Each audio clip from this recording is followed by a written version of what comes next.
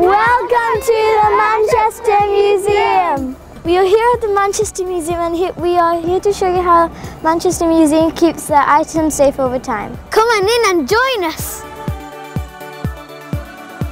The conservation team makes sure that 4.5 million objects are safe from the threats of humidity, light, temperature and pests. We need to find out where to put the Norwegian headdress. We need to put it away from humidity, Light temperature and pests. And we need to keep it somewhere and on the floor that it could be protected and well looked after for over a period of time. Which floor do you think we should put it on? Let's work that out. The small baskets have been destroyed by light because this basket have been put by the window. The blue one had its colours faded away by the light. I think that this object was destroyed by moisture because it was metal. Now we are going to check the humidity, light and temperature on all of the floors in the Manchester Museum. We checked the humidity, light and temperature, and the last time we checked it was in the summer. We're checking it now in the winter to see the difference over time. In our readings, the highest humidity was on the ground floor and the lowest was on the first floor.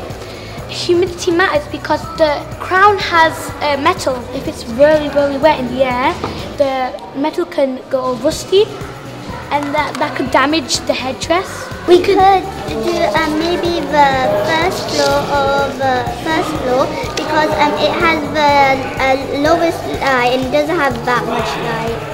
If we have too much light, then it could maybe fade some of the crown's parts.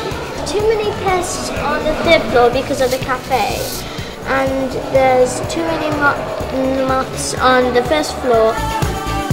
We can't put the Norwegian pound on the third floor because it had 20 biscuit beetles. We can't put it on the first floor because it had 9 moths. So it is now between ground floor and second floor. We don't want it to be near pests because a moth might eat the silk and the biscuit beetles might even eat the silk. So it's in between ground floor and the second floor.